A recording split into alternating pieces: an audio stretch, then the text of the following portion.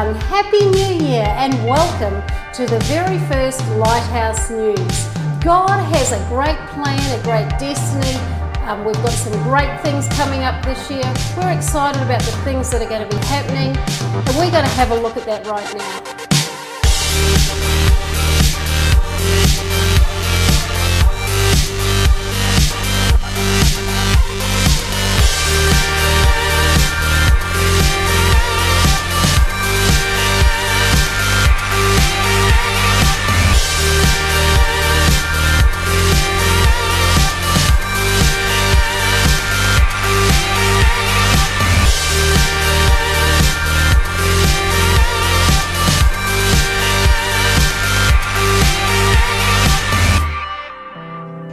For the month of January, we're introducing a theme, and it's called a clean slate. What does a clean slate mean to you and I? How will a clean slate affect our lives? What is the purpose of beginning a new year with a clean slate? We're going to look at all of this exciting stuff together. We're going to look at the challenges that faces us in our lives, and we're excited about discovering together a brand new start.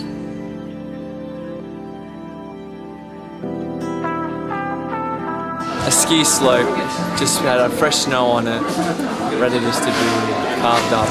It means a fresh start. It means an opportunity to start anew. It's crazy.